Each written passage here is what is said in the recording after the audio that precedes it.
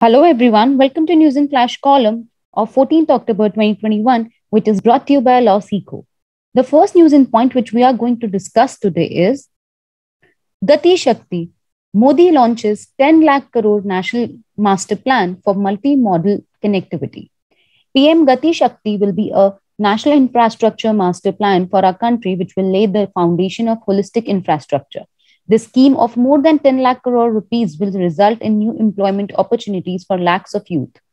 The plan will help raise the global profile of local manufacturers and help them compete with their counterparts worldwide. It also raises possibilities of new future economic zones.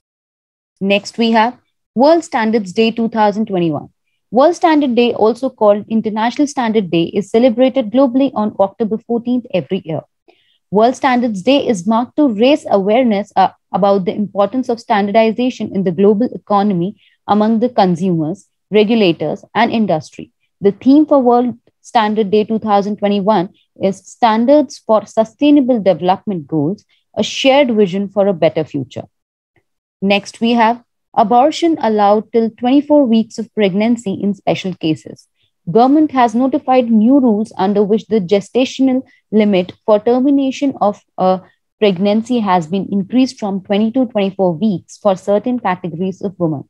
The new rules come under the Medical Termination of Pregnancy Amendment Act 2021, passed by Parliament earlier this year. Earlier, abortion required the opinion of one doctor if done within 12 weeks of conception and two doctors if done between 12 and 20 weeks. According to the new rules, a state level medical board will be set up to decide if a pregnancy may be terminated beyond this period. Next, we have India retains third position in RE Investment Attractiveness Index. India has retained the third rank in the Renewable Energy Country Attractiveness Index released by consultancy firm EY. India remained at the third position in the 58th edition of EY's Renewable Energy Country Attractiveness Index, which ranks the world's top 40 markets on the attractiveness of their renewable energy investment and deployment opportunities.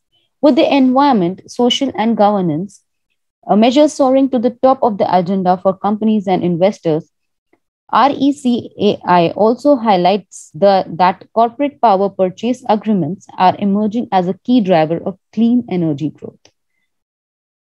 So this was all for the news in flash today. We hope you like the session. Also, if you wish to follow it, definitely give it a thumbs up and do not forget to subscribe our channel. Thank you so much for watching and do subscribe it.